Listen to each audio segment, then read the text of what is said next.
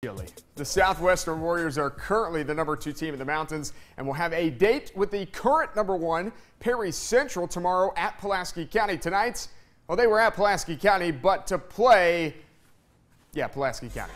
The Maroon student section fired up. My man in the penguin costume, he told me that was a Kmart special. Yeah, for real, bro.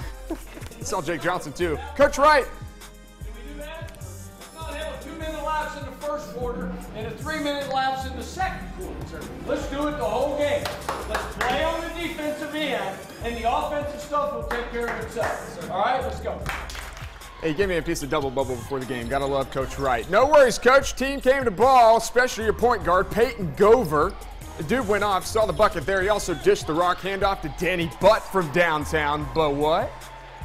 Yeah, but a 3. Later, Gover, you see, he just stands there, and then he just quickly fires up a shot. I'm just going to shoot. I don't know how you guard it. I tried to play him one-on-one one time. He killed me 11-6. All right, now Trayvon Sylvester. Shocker. Hey, I beat a lot of kids, okay? That's not saying much, though. Trayvon Sylvester, he had a good night. He came out, scored the first 6 points for the Maroons. He finished with 17. Riley Hall, though, also with a good game. He finished in double figures with 15 on the night. That's a splash ball for you.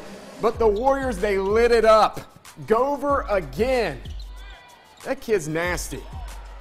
Game high 26. Let's go to the Highlands Black and Blue Clinic scoreboard. 80-70, the final tonight in Somerset. Warriors sweep the regular season series with the Maroons. Could be a potential 12th region tournament game, though, down the road.